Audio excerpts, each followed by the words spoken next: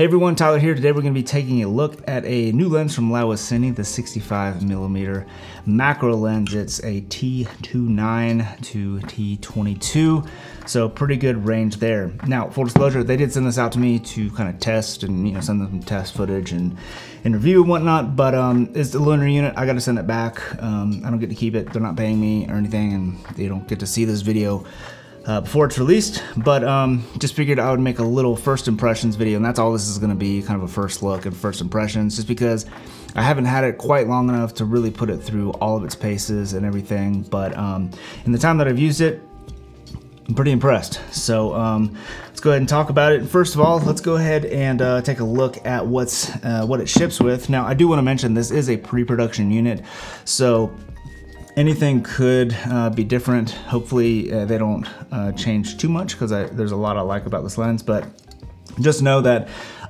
anything that I show you here could be a little bit different than what it actually ships with. But that said, I'll show you what it shipped in when it came to me. So it's got this nice little SKB case, or it's SKB style, kind of Pelican style case. And when you open it, you're kind of greeted with kind of this hard cut out enclosure here, and it's kind of cut out for the lens with this soft foam here, so not gonna get your lens scratched. You get some like literature and stuff, and it came in this little bag right here, and then a couple of shims, so that's really sweet. And then it's just kind of laid out right here. It says Super 35 65mm lens, so you kind of know what you got here. And this is really good for if you get this lens but you also rent your equipment out. This is perfect for that. Even if you're a rental house and you're picking this up, it's awesome that it's already laid out for you and all that kind of stuff, so you don't have to make a separate case for it. So we got that going on. That's pretty sweet, and yeah, it's pretty much all it comes with. At least that's all it came with mine. Could be a little bit different once it ships. As I mentioned, it is a pre-production unit. So next up, let's talk about the build quality and kind of the design of it. So it comes with this like aluminum, probably aluminum lens hood, so it's really sweet there. The whole lens is made of metal, probably all aluminum, except for maybe the gear rings, maybe plastic. If it's plastic, it's a very, very hard plastic. But yeah, it feels like built like a tank, like a cinema lens should. You got a 77mm front filter thread on the front, so if you want to run any kind of 77mm filters or step-up rings or anything like that, or like if you have the small rig matte box or something, you screw that on, screw it onto the front. You have two rings right here. One is for focus and one is for iris. And as you can see, the markings are on either side of the lens. So no matter if you're on, if you're operating the camera or if you're first AC, you can kind of see where you are, no matter which side of the camera that you're on. So that's really nice to see that. And that's for both focus and for iris. So we got that going on, and then I have here an RF mount. That's what the one they sent me. I told them I had a Red Komodo, so they sent this over to me.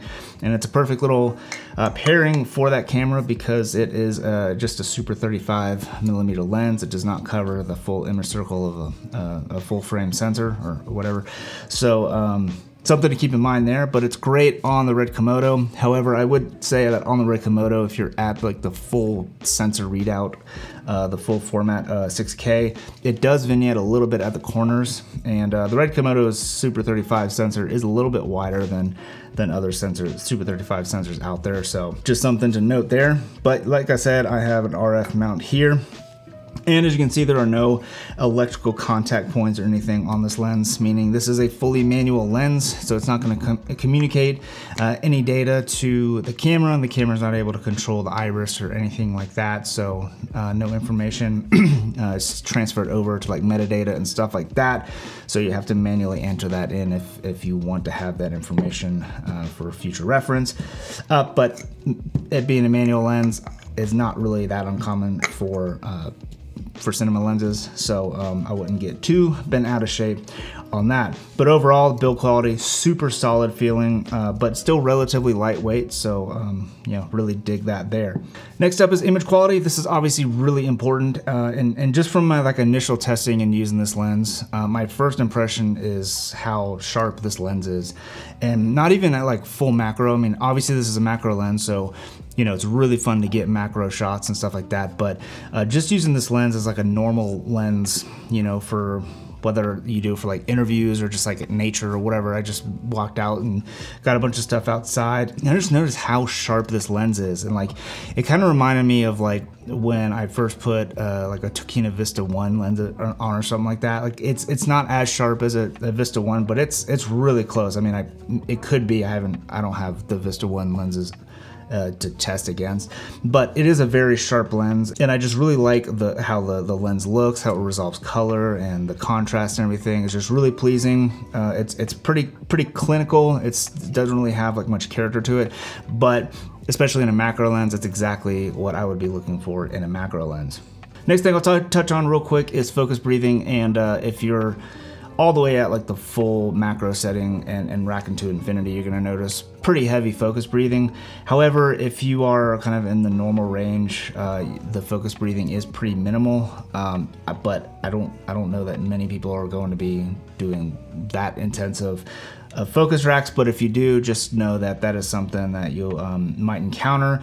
But even in like any like from 1:1 to 2:1 macro setting, I have noticed that there is some bit of focus breathing, and you can use that to your advantage, but it's just something you have to kind of keep in mind when if you're doing macro shots, that you really need to kind of be at that full macro setting to kind of get exactly the framing that you want. Because if you rack your focus, pull the focus, or whatever, it's going to definitely change the magnification, or basically looks like a zooming in and out. So just something to consider.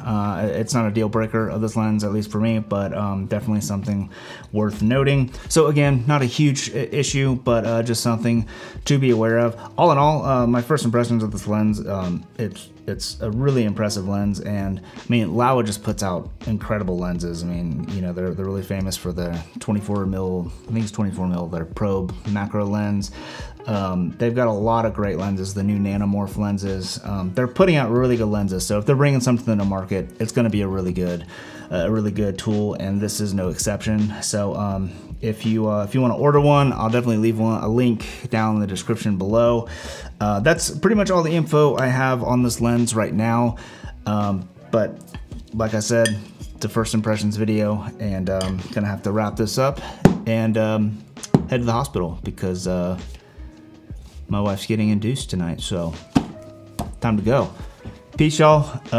I'll report back, I don't know, the next few days or weeks, I don't know. It depends on how things go. But that's all I got for you on this one. Hope you enjoyed a little bit of the footage, and yeah, catch you later. Peace.